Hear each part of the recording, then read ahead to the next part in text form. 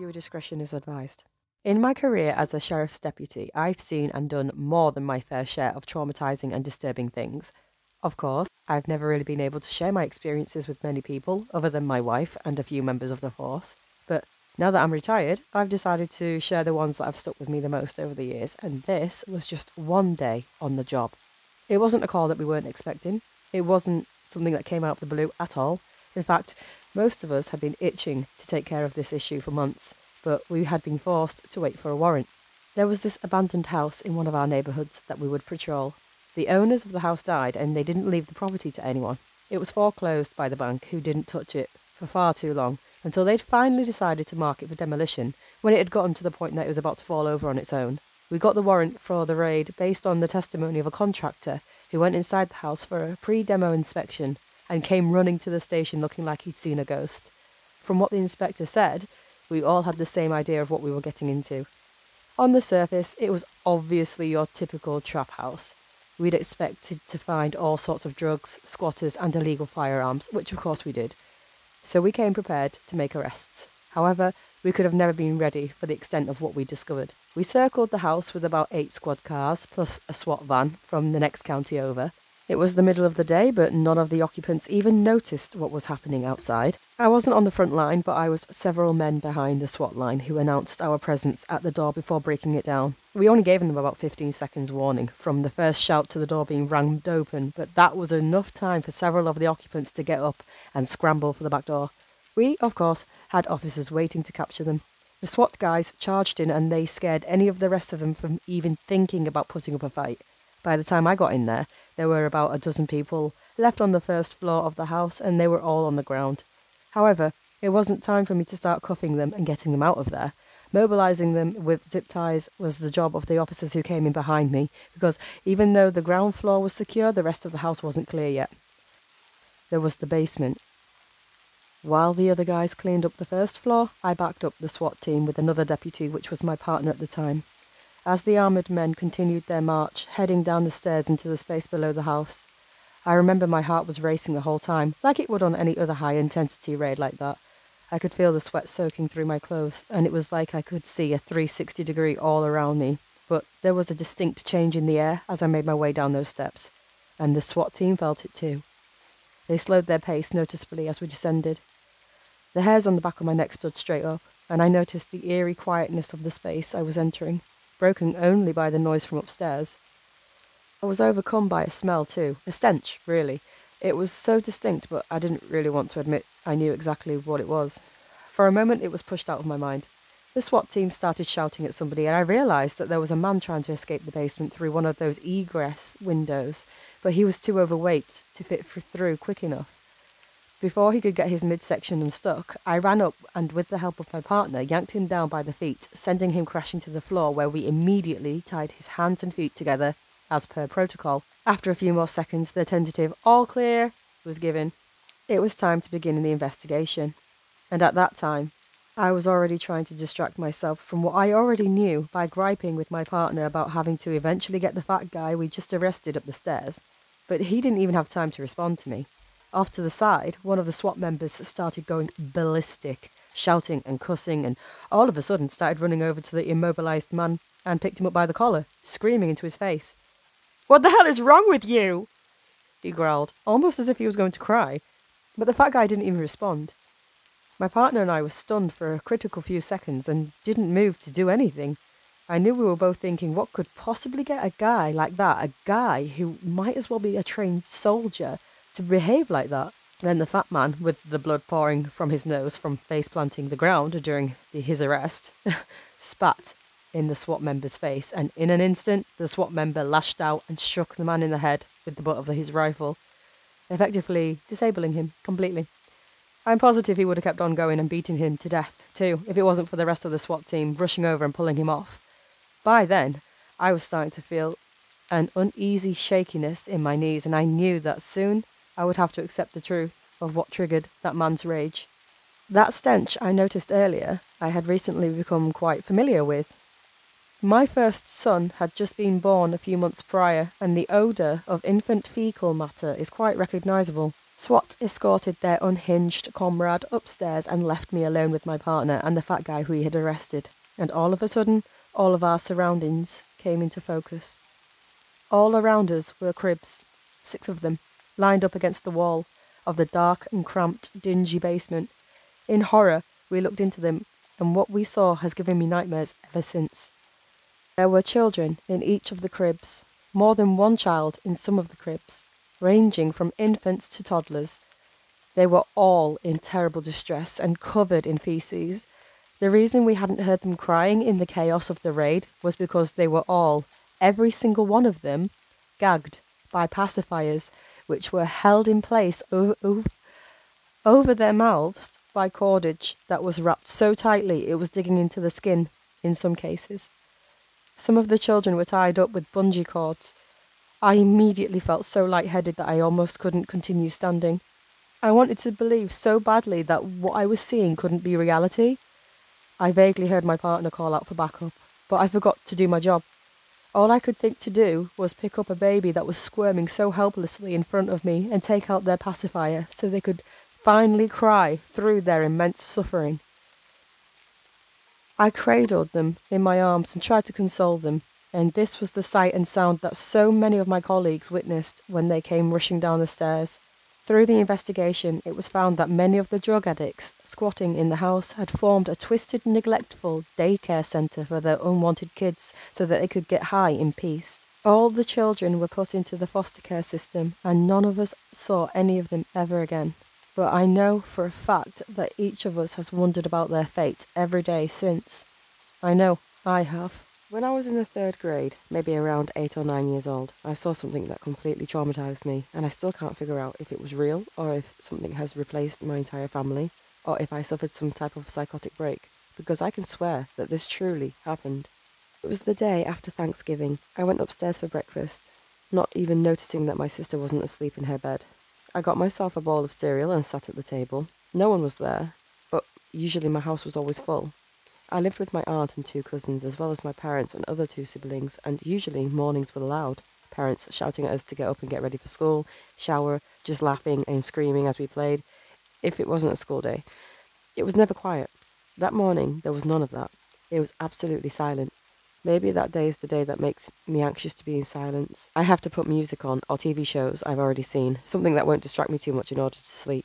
Otherwise, my mind races and my heartbeat speeds up and I begin to panic. I don't know why I felt the need to open that door. I rarely went in that closet. It only held blankets and sheets that weren't in use. I never should have opened that godforsaken door. My life has never been the same since. I looked around for my family after realising that it shouldn't be this quiet in the house. My aunts and cousins were gone. Everyone was just gone. Every room in my house was empty, until I walked past the closet and something was telling me to open it. Only, the closet door would not budge. I pulled and I pulled, to no avail. I was just about to accept that and walk away, but the door clicked. I pulled the door open, and I screamed, until my throat gave way, and my voice abandoned me. Staring back at me was my father, in one of those bags that they put wedding dresses and suits in, just hanging there, on that hanger. I can't even begin to explain how that hanger could hold his weight without giving it away. There were other bags, so reluctantly I moved them to the side, and my parents, my brother, my sister, my aunt, my 2 cousins, all of them were there. They were there and undeniably dead. I tried to scream again, forgetting that my voice had already left me like they had. All of them just gone. I called the cops, and, of course, they told me that they would send someone over, but no one ever showed up.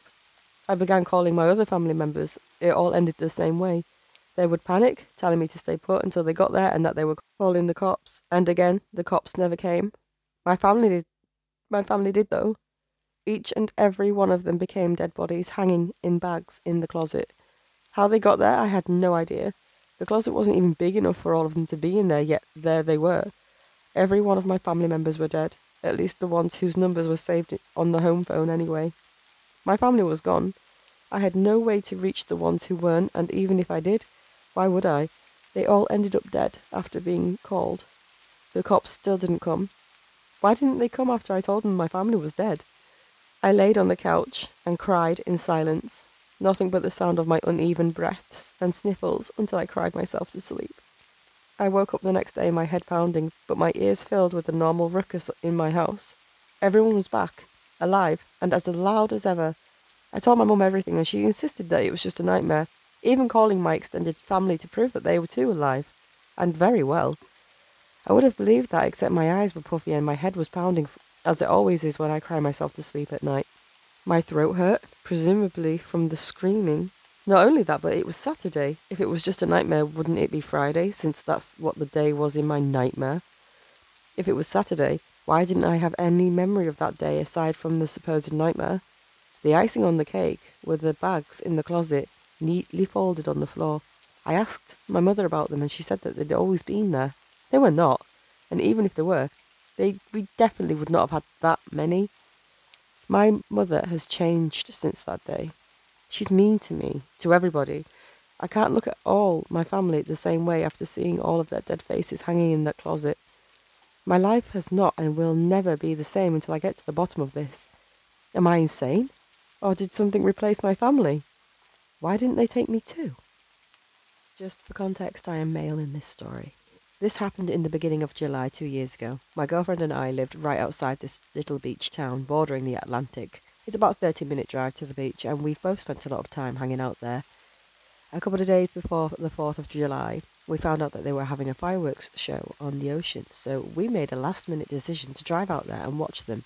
This beach town isn't really a popular tourist area since it's been developed for some time now. With houses and small businesses, pretty much everyone in that town lives there, and I think they only have one hotel. We knew that the public portion of the beach would be so packed that we decided to try and find a more secluded area. Not too long after looking, we found a smaller neighbourhood that seemed to be pretty close to the beach. I used the car's GPS to navigate us as close to the beach as possible through the neighbourhood. After some time, we turned onto a cul-de-sac that stretched a short way down the road before reaching the houses at the end. In between the two houses was a service road that looked like it led straight to the beach. I parked my car and got out, carrying a blanket and some water bottles and a few snacks, despite reading the sign that said, "Do not enter." We ducked under the metal fencing and went straight in. We made our way down the large dirt path that led through a patch of woods behind the houses, right to the beach. There was absolutely no one there, and we'd have a perfect view of the fireworks when they started at 10. We rolled out the blanket and sat down, just taking in the relaxing aura of the ocean. The fireworks started a few minutes after, so my attention was completely focused on that, almost preventing me from noticing the man walking along the beach in our direction. It was coming from the direction of the public beach, so it didn't strike me as odd or strange or anything out of the ordinary. As he got closer, I was able to see that he was wearing khakis, but the bottom portion hiked up, as though not to get water on them. He had on a grey shirt and didn't seem to have on any shoes or socks, which fully gave me the impression that he was just taking a walk. Once he was directly in front of us, he slowed down his pace and kept looking over at my girlfriend, and she definitely took notice of this and was clearly creeped out by him. It felt like it took him forever to pass, but once he did, we both agreed that he seemed really weird.